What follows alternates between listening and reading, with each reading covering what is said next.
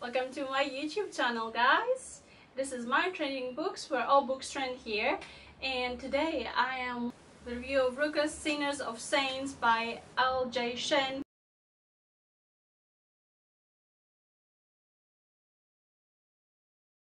This is a romance novel, and that's the second or actually the third, it depends where you look at it. When you go and look at it through Amazon, it's the second or the third. If you look at it in Goodreads, it's the second one of the series. I've already reviewed the first book and the fourth book. They are on my blogs if you want to check it out. I'll put the links down below, but for this book I'm gonna be reviewing the third or the second, it depends where you look at it. So it's a romance novel slash new adult. It's more on a romance level, and we follow the life of Ruckus, of Dean Cole, from the hot holes, and actually his pursuit of the love of his life. The love of his life, she is sick, and you see their you see the interaction and the love unfold. Obviously it's a very nice, I wouldn't say nice, it's a very nicely written, gives you on your tippy toes, and it's not like one of the small romance novels 100 pages. It's like 370 pages or 360 pages, and it's quite interesting to read because, you know, it gets your heart melt with the things that they say to each other and makes you think that it could be quite realistic. And I'm glad I read this book because it's actually quite nice to read a book for once that doesn't give you, you know, the perfect man and the perfect woman finding each other in creating something, you know, magical, or, you know, they're mates and they're like meant to be together.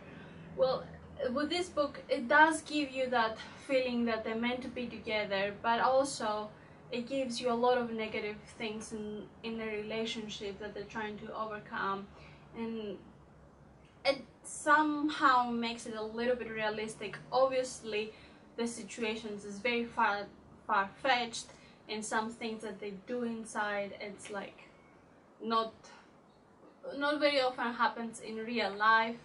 Like rare cases that everything that happens in one of those books will happen in real life, but it's actually quite nice to get your mind off normally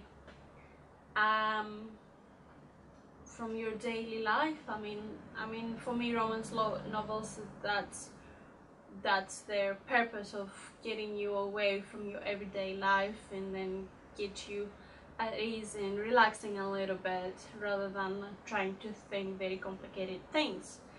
It did get me, this book, it got me more emotionally invested than any of the other two books that I already read from the series, just because I felt it was a little bit more realistic and their problems were so humane that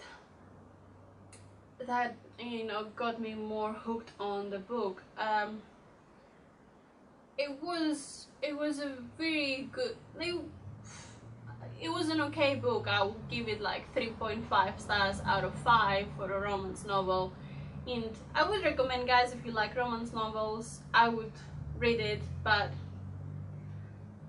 I mean, you should go from the beginning reading the series, obviously, if you haven't read it, but because, you know, after a while those books do spoil a little bit, if you wanna not to be spoiled at all.